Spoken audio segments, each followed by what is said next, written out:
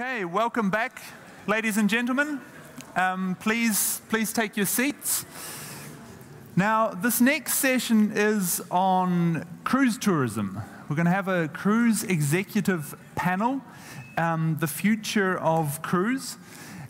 This presentation and discussion will be held in German, so if you don't understand German, please go and get one of the little babblefish that they have outside, and that will translate it for you in real time.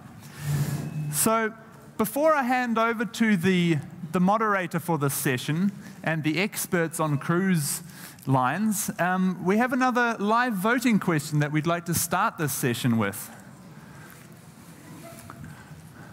We've all heard that there is this boom in cruise tourism. So the question to you, and you have the clickers to your right, I think.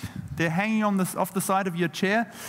Will the cruise industry boom continue over the next few years? Yes, no, it's weakening, or no, it will be over soon. So please cast your votes now.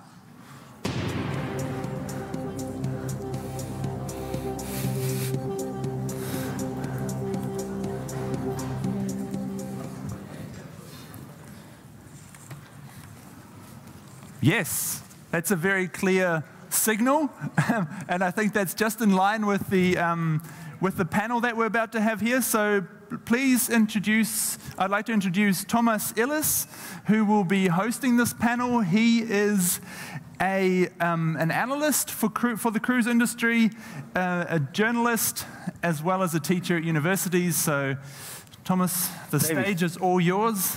Thank you very much. Thank you. Enjoy. Welcome. Welcome and willkommen. Ich darf klar.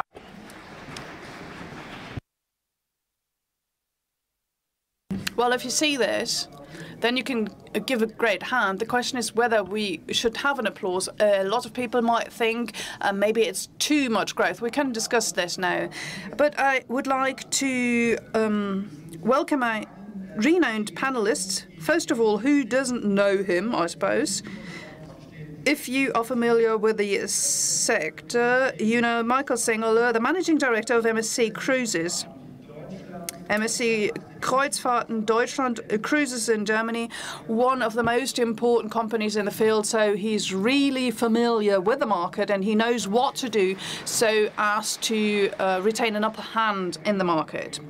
Wherever you would like to take a seat, please. And Kevin Bubolz, from Norwegian Cruise Line, Vice President, Managing Director of Norwegian Cruise Line Europe.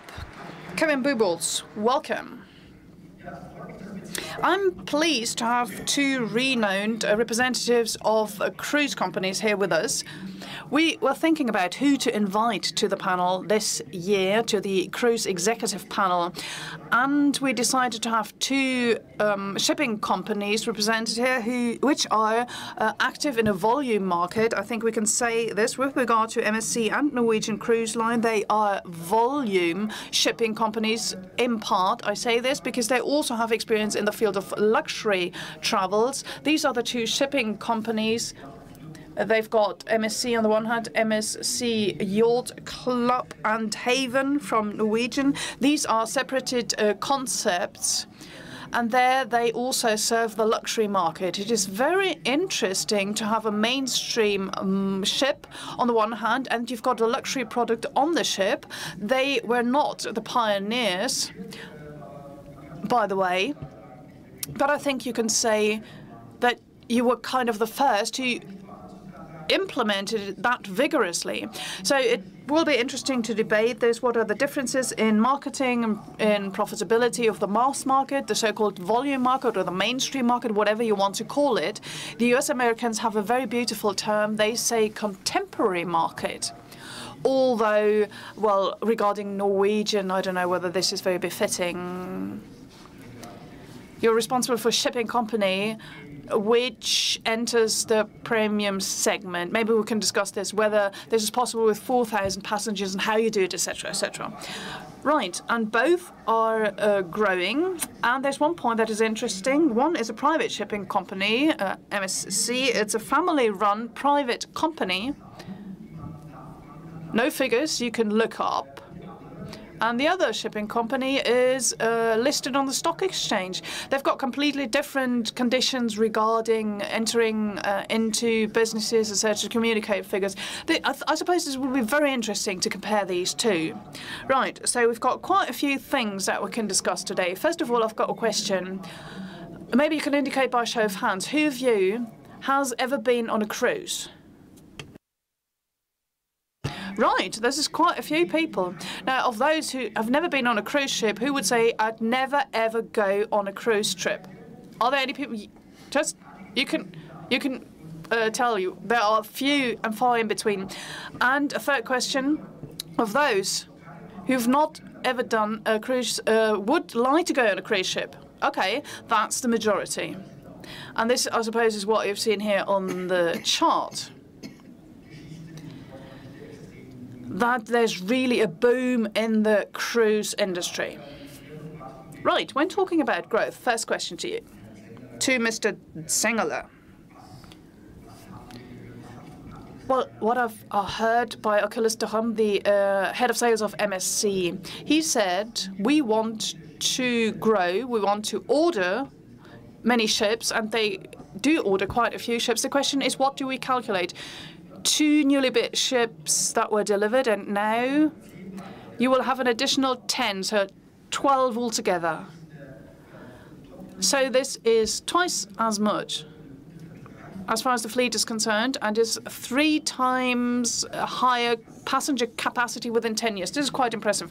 Before we talk about Norwegian Cruise Lines, I'd like to ask you, are there any moments in time in your life, Mr. Zengerle, when you wake up in the night and say, and ask God, please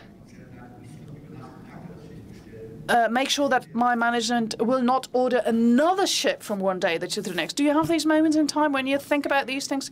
Well, what links Kevin and myself is that we spent some time together at NCL, and it was in 2002 that I joined NCL, and since 2002 I'm being asked regularly, is there still growth potential with regard to cruises? And every time I say, in rather credible terms, yes, there is some potential, and also believe that this additional capacity can be used to the full, simply because the potential is huge. And people who go on a cruise today is really only a few. You need to think about it. I think it's 2.5% in Germany of 81 million inhabitants. So 2.5% of the German population have made a cruise, have gone on a cruise. And suppose in 2017, the cruise industry market grew in Germany by approximately slightly more than 10%. And the average prices are increasing slightly, I suppose. This is very specific. On the one hand, you say that the market is growing, but the average prices are also increasing. Yes, it's a healthy demand. This is what I'm saying. And 2.5% of all Germans, this is very, very few. So there is still some potential. According to studies, every 5th German, so 1 in 5, can imagine to go on a cruise ship. They would like to go on a cruise ship in any case, if I'm not mistaken. So that would be 20% if I've calculated this in the right terms. This might be slightly exaggerated, but I suppose that 6, 7, 8, 9, 10% might be, well, a realistic figure. And this is 2 or 3 times more than what we can see today. So there is a demand. So you do not have sleepless nights, says the host. No, I can sleep very well. No problems there. Right.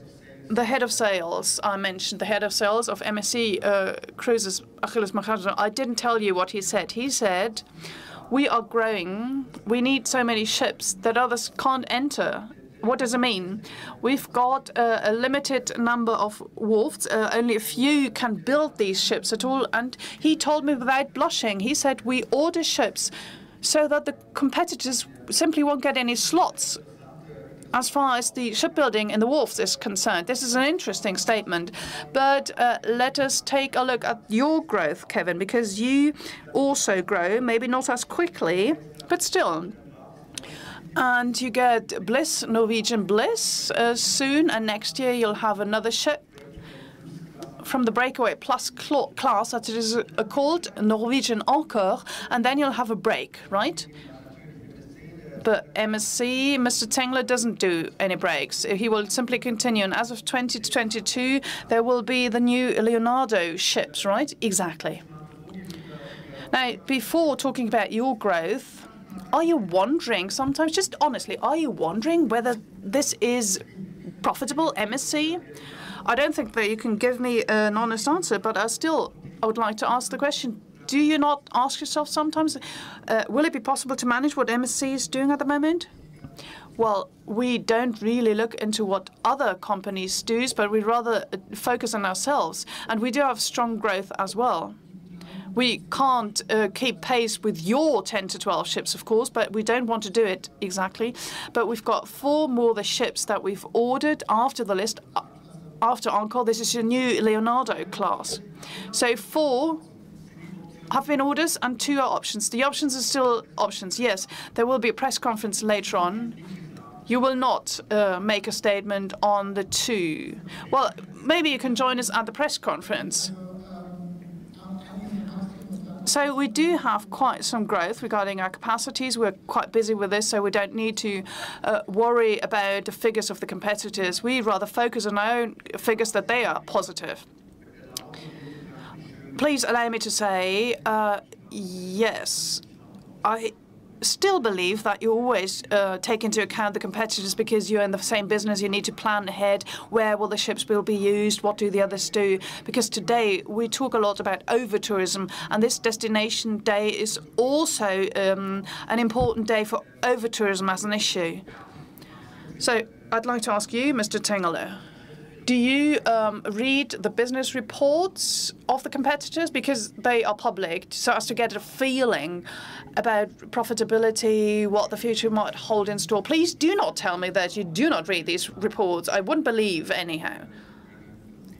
Well, I can assure you that we are profitable, because otherwise we wouldn't be in this business. And we wouldn't invest in further ships. It's a highly profitable business indeed.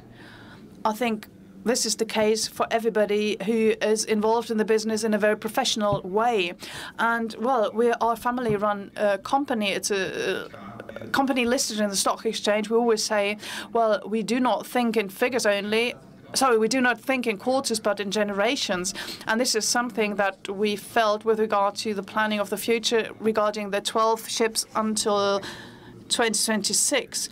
And it's a strategic competitive advantage.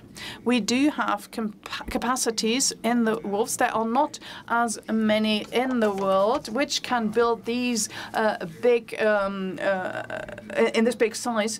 So we read that the CEO of TUI was very angry that he wasn't able to build new ships earlier because he would have liked to do it, but it wasn't possible. So we plan in the long term, we're profitable, and we believe in the future of cruises. Yes, I suppose so. You personally as well, right? Yeah, that's the famous sleepless nights we mentioned. Mr. Bubolz, do you know where the Leonardo class will be used? Because it's smaller ships, you have to add this. It's interesting to see this because the new ship class of Norwegian is different compared to the trend with regard to many shipping companies. You've got smaller ships, and this is interesting. You want to be more flexible, is that right? Yes. And we weren't involved in the competition of having the biggest ship. We rather wanted to see the right relationship on board regarding space and guests. We had the freestyle cruising concept. We wanted to be able to offer a lot of services.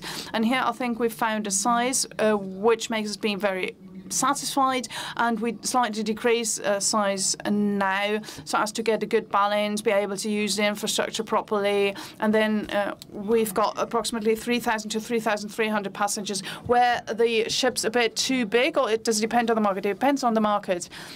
We want to grow and we want to run with the ships. We need to have a certain flexibility so as to use the ships. We'll have the Bliss and the Encore, so two additional ones. They're a bit bigger than the other ships of the past. So we also think about where we will use the ships. Do you say that? No, this is nothing that we can discuss before 2022. Man denkt ja langfristig. Well, you always have to think long term. Yeah, you think. Yeah, okay, that's thinking. Now, your ships are getting bigger and bigger. That was interesting. The MST Seaside, I don't know whether anybody of you knows that, was handed over in November. It's a very interesting ship, a prototype. And since I'm talking about prototypes, we know that of many dockyards building, shipbuilding companies building ships which are rebuilt, so to speak. We have concepts which are then rebuilt. But here we have 3 prototypes being planned, and we'll talk about the LNG ships later then. And out of these 3 prototypes, we also have 2 further developments from scratch, I must say. And this MSC Seaside is a completely new concept. And it was very interesting because it has very many outdoor decks, which is unusual for a large ship. That was last November, and it's now in the Caribbean. And that's quite interesting to see, because that's very clearly for the North American market. And what I said in my introductory remarks, Norwegian is a shipping company which is coming to Europe, trying to explore Europe and expand in Europe, and MST is doing the opposite. It's a European shipping company going into the US. And that's where they really want to go into business. And then last November in Trieste, we also heard that, okay, we have 2 larger seaside Evolution ships, which we've ordered as well. It was sort of on a side note. And so that's also for the North American market. So you are increasing, aren't you? So the ships are getting bigger. Yes? We know what the ships are going to look like, which we will have with us in our fleet until 2026. With the World Class, we'll have the largest ships. 10,000 passengers, yes, they'll be really big. And we also have different ship types, which are of medium-sized. The PK class, 2,500 passengers about. Then we have the Musica type, where we have 4. Then we have the Fantasia ones, which will take about 3,500 passengers. So we have quite a spectrum of medium-sized to large ships. But you're not building new ones which are smaller, though, and I think that's the difference with you, Kevin, because you've started building smaller ships again, which is unusual looking around today. Yeah, well, small, that's always a relative thing. Well, smaller, not small. They're fairly large ships, and our company, Zengerle or whatever, it's not about size. Not about size, it's about diversity.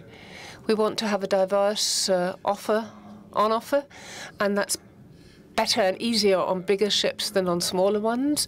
And we also want to see innovation. And I think with our Seaside, that has worked very well. She's my favorite ship up to date, especially since you're so close to the water, and that's really nice. That's very unusual. It's unique. And I'm sure that other market competitors are going to copy us here, but that's okay. I'm in to copy good things. Now, if you say now imitating that, that would be Norwegian, because they have the Leonardo. I think you're going to say something about that in a minute. But anyway, you're not imitating MSC. You have a dockyard, Fincantieri dockyard in Italy. And the Seaside class ship is part of it. Fincantieri obviously also has sold it to Norwegian and to Virgin Voyages, which is also now founding a cruising shipping company. So please, you have the floor. Yes, as Michael said, probably in the industry we've had the same idea. But anyway, we began with the breakaway class when we had the waterfront.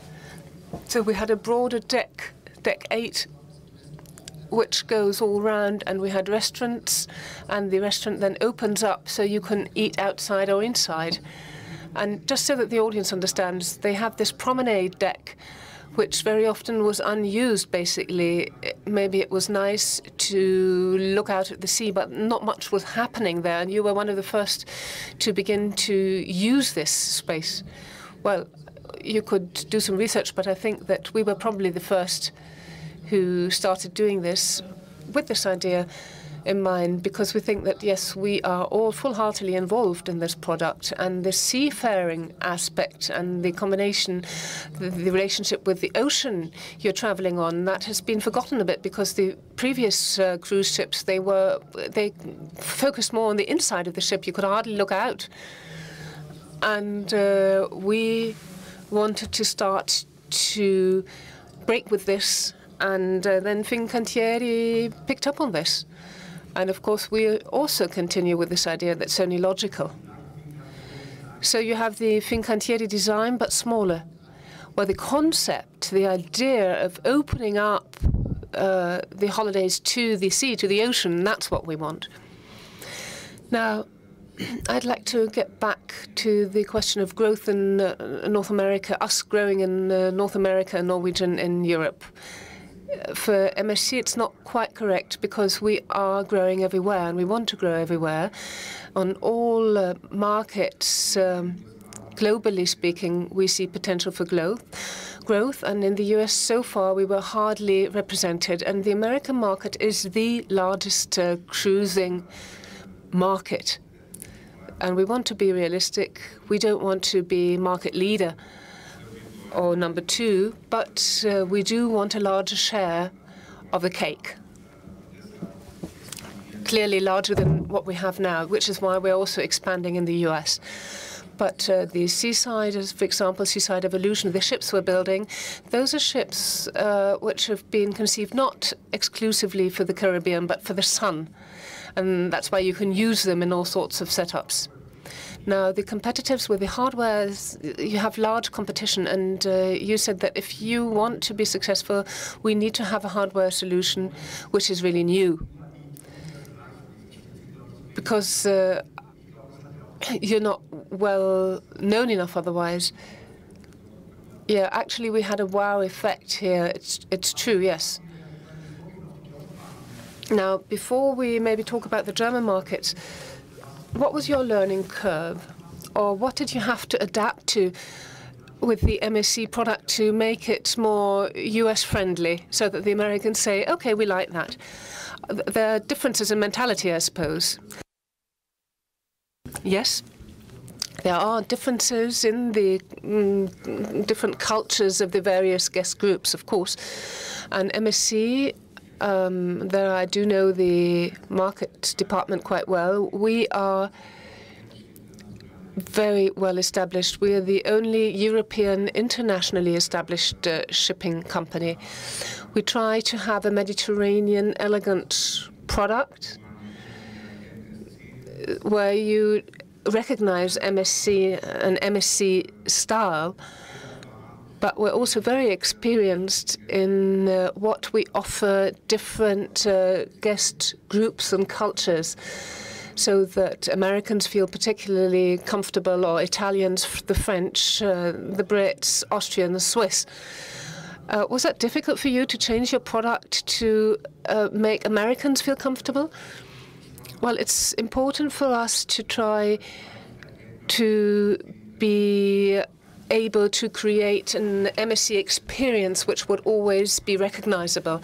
But at the same time, we, of course, also have certain peculiarities of the American guests, like certain drinks they like to have. drink packages, or that the meals are adapted to American, for example, American steakhouses or something, so the Americans will like it. Just their preferences. Now, I'm not saying this here just because he's sitting here from MSC. I'd like to also be critical because maybe then you won't like me anymore. But we heard a lot about MSC saying that, oh, well, the food, good prices, but the food, whether that's as good as elsewhere, you know, we've heard that people mumbling a little bit, which is why I now do want to say that we've had the first feedbacks from the seaside, which were astonishingly positive. So people were surprised. Of course, you do pay a bit more, but the quality is very high. I just wanted to mention this as a parenthesis here. Well, do you want me to say something about that? Now, in Miami, we don't have an exclusively American product. We have an MSC experience, which we want to offer everywhere, but with a special American touch to it. And we also have international guest groups starting from Miami, so we have a large share of Europeans, which is why we also still offer an international product, which the Americans also like. Our American guests appreciate that because they have this international flair on board the ship. Now, on food, for many years now, we have had guest surveys, and we can read from the surveys and see exactly where we can still improve the quality. The quality was always good. Food quality was good with MSC, always was, but, truly was. But some problems, especially with the new large ships at the beginning, was the problem with the buffet restaurant. And I'm saying this, I'm being very open about this. And there we had, the thing is, the guest flow. You have to manage the flow very well so that they don't all go and storm the buffet at the same moment. And we're quite good at it now. So we had a learning curve. The food as such has always been good, but we had this learning curve, but we've finished this now, we've learned our lesson, concerning guest flow and management of the guest flow. So now the guests don't come all at the same moment as they used to do in the restaurant. Now, Kevin, you maybe had the opposite learning curve. I'd like to ask quite openly, if you, as a US-American shipping company, come to Germany or Europe and you introduce a premium all-inclusive, which you did, because I think you saw that TUI Cruises did that very successfully. I can say that that's not a secret. People today want price transparency. All-inclusive today is very much the trend, not just in the cruising industry. And how difficult was that for you, for the Norwegian leadership in Europe, to make it clear to North Americans that we need this? The market here is completely different. Because I know from World Caribbean, the mother company of TUI, World TUI Cruises, when they introduced premium all-inclusive, World TUI was not amused. They said, why should we include things in the price where we could earn money with? So was that a Herculean labor to get through with that? Well, you've mentioned so many things now. Yeah, well, okay, I talked a lot, but you may talk a lot as well if you like.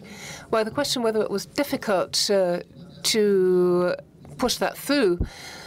Well, as Michael said, we are, as they are an European international company, we're an American international company.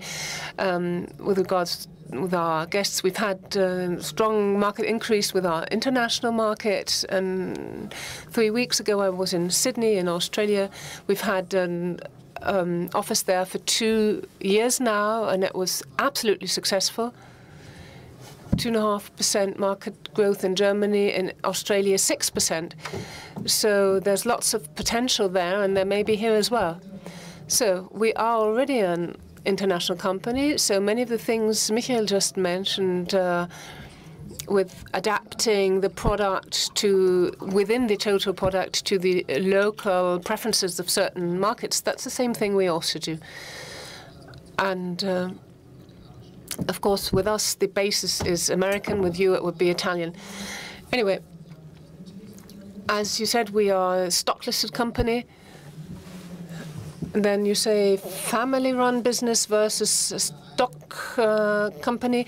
I would say, you know, it feels like working for a family-led stock company.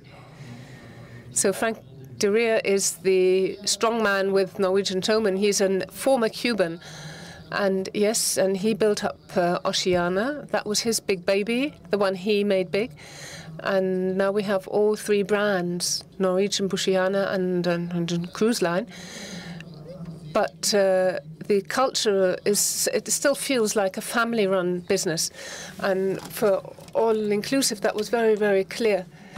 With us, you can say everything. If you have ideas, even from local markets, you can talk about it, but of course not bullshit.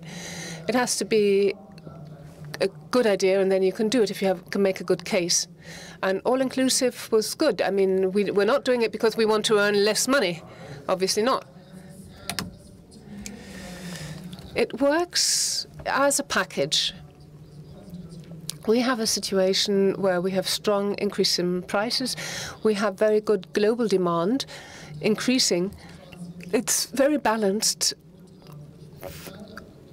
The international, the global product, of course, with a strong background of North America, but also Australia with a strongly growing market. We have lots of demand. But in Germany, you haven't been that successful. Can we say that? I think last year you had the Jade, that was a smaller ship, and there you offered a cruise starting from Hamburg, and then with Getaway, that was a big ship beginning from Warnemünde. And if you look at ESC, compare it with that, I think you know, you just have a slight smile about that because your figures are quite different. Well, before I leave it at this, we are very successful in Germany, but maybe we have different criteria. We are looking at turnover growth and not so much at a large growth in volume. We do want to grow in volume, but that's not our focus. We don't want to have especially many people from Germany or many guests from Germany. We want to have quality increase. And of course, we've had an increase in prices because we had this fantastic demand for our products globally. And the German market is part of an international strategy. And we are growing. We have been growing. We grew last year, and we're growing this year, and we will be growing here in the German market segment. So, yes, we have that, but we have a different approach to the market.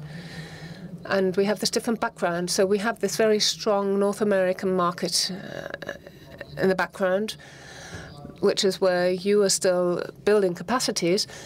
But that is why the two different companies are so differently oriented. Now, Norwegian isn't that well known yet. I mean, there's always a problem that for a US-American shipping company to establish itself here, and the same may be true for MSC elsewhere.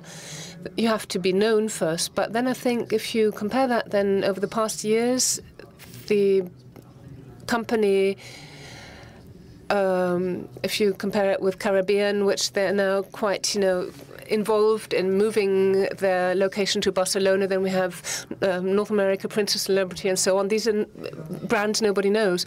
So you have maybe at a lower level, but you have been able to do something to promote U.S. American cruise shipping. But I think the big challenge, as I can see it, is the price difference. MSC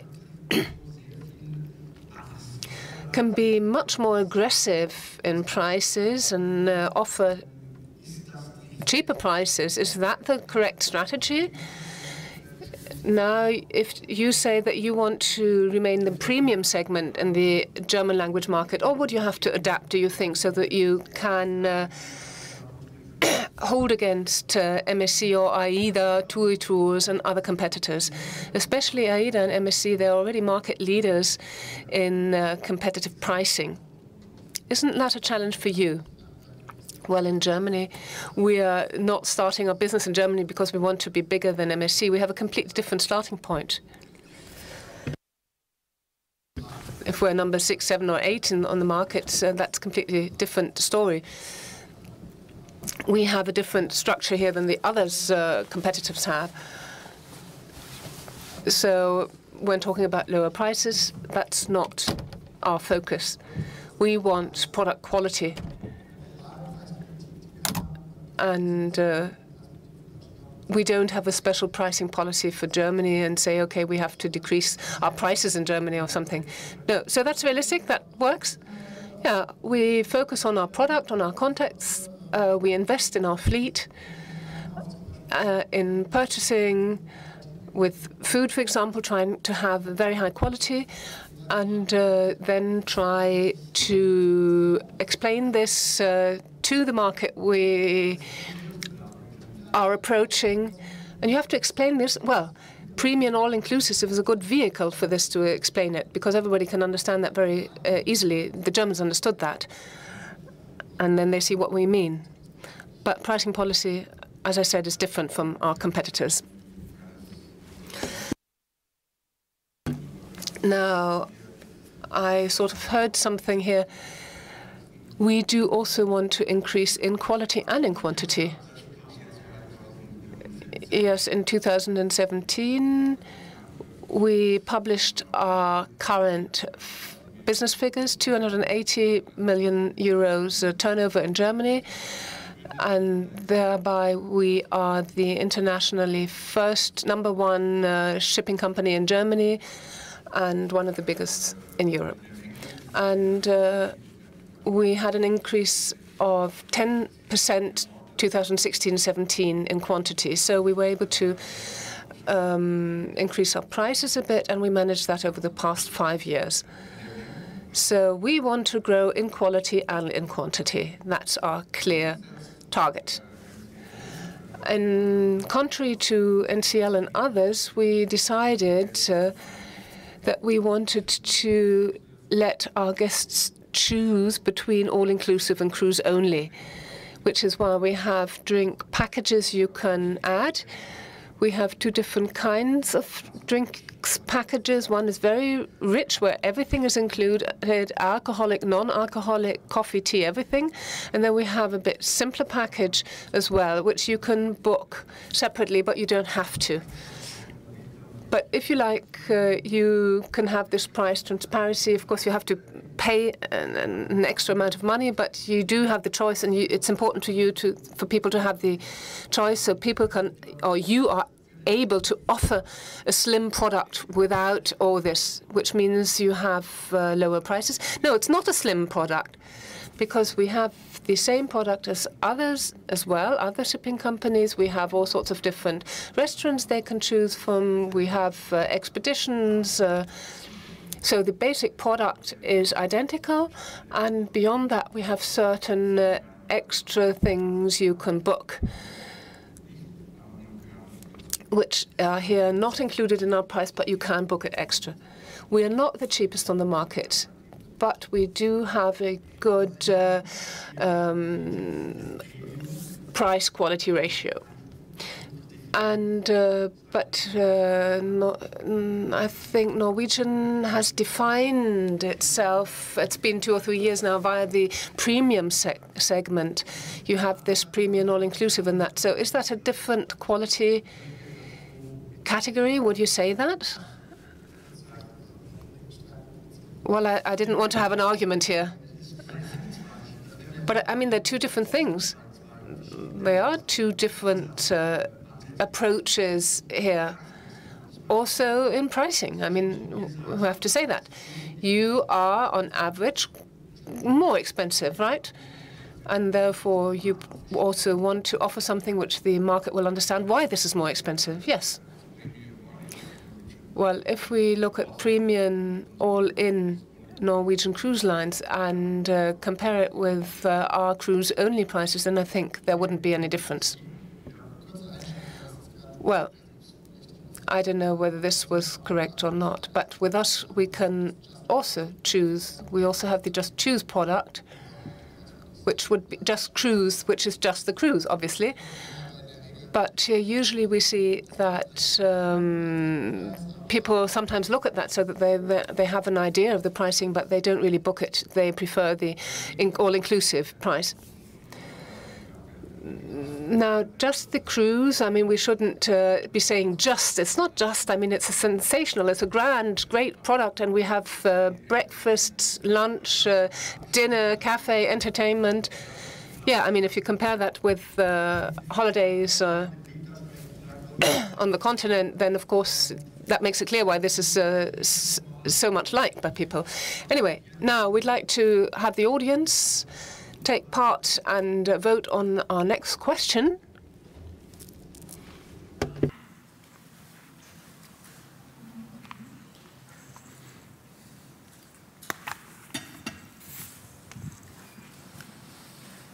Ich glaube, Sie verstehen alle. I think you can all understand. Please vote.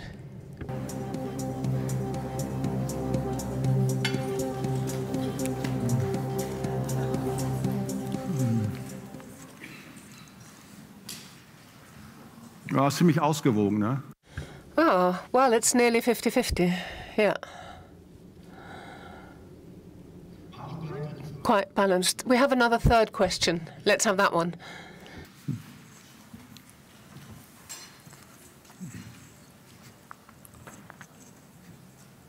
Das ist auch das große Herausforderung. That's the big challenge.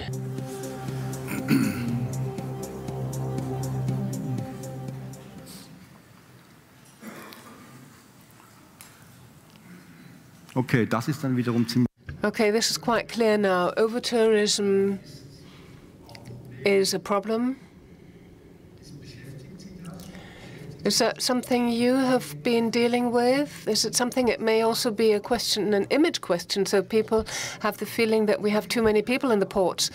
Of course, the cruising industry, the share of the tourism industry, if you compare with total industry, then it's not a large share, but still, nevertheless, do you think you have to change something, you know, about the image?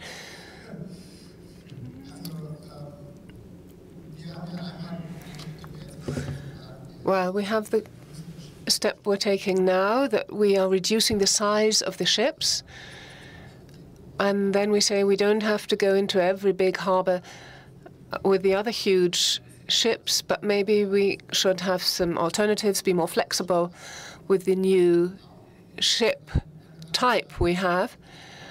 And so this is maybe also a marginal aspect of our decisions we're making. And otherwise, overtourism with us, no, it's not yet. It's not much of a topic now. Really not. That's interesting.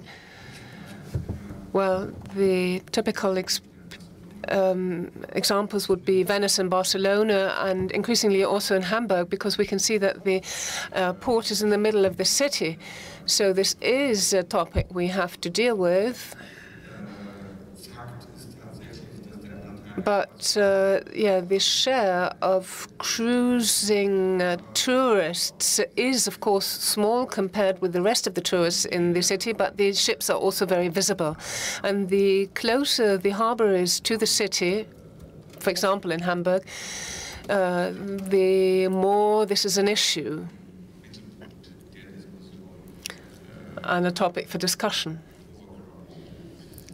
with overcrowding. Now, Dubrovnik, that has also been mentioned in this context.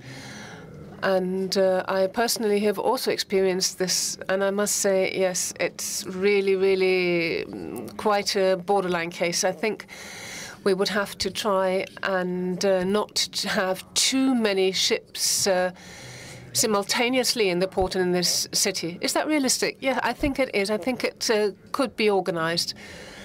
And, of course, here the municipalities will have to also manage the harbours. But tourism is also an economic factor, so you'll have to try and strike a balance.